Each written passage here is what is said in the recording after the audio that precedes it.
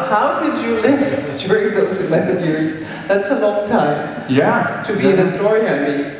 It's, you know, it depends what your sense of yourself is. You know? Look, I was told after I started going through this, about midway point, somebody told me something very useful. You don't start a book being the person who can finish it. In the process of you writing the book, you have to become the person you need to be to finish the book. That's really the truth.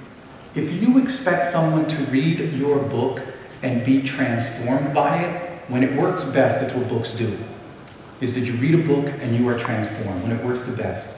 If this is what you expect, therefore, in the writing of the book, you yourself must be transformed. And I think the hardest thing for any writer is this process. It's not writing the 400 pages, it's not getting the characters correct, it's not getting the language correct, it's not getting the plot to work. The hardest part is, can you become the person you need to be to finish this fucking book? And for most of us, it's an enormous challenge to be transformed.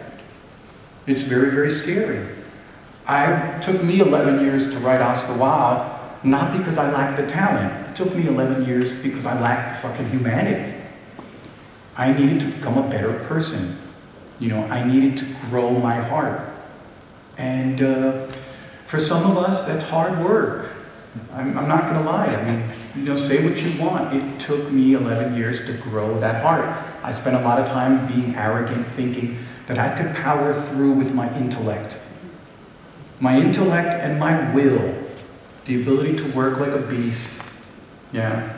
I worked my way through college. I worked 40 hours a week delivering pool tables, took college classes. It was like top of my fucking class when I graduated. I thought, this muscle will get me through.